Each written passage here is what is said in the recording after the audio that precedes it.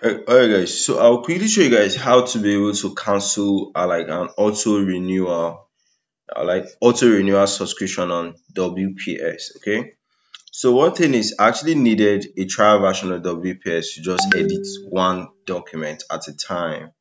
Alright, so when I got it, then I kind of like skipped. So can you see that all of a sudden the trial process have now expired and they're now trying very hard to actually debit my bank card.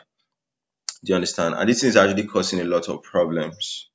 So is if they continue like this and the transaction keep failing, my USD card might be deactivated, right? So I want to actually deactivate the subscription. So if you want to deactivate the subscription, you have to just come to WPS.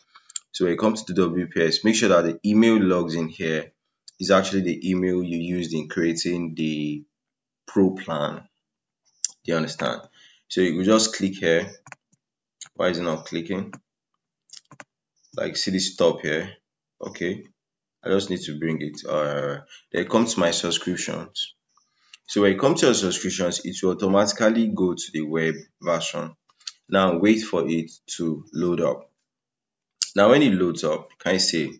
Alright, this is my email GGMBBS. You can confirm here. Alright.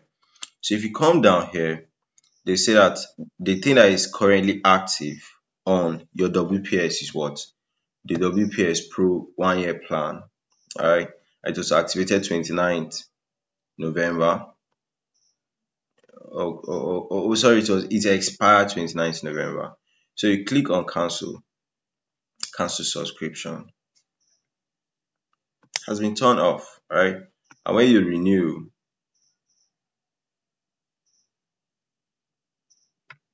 you don't have any valid subscription, right?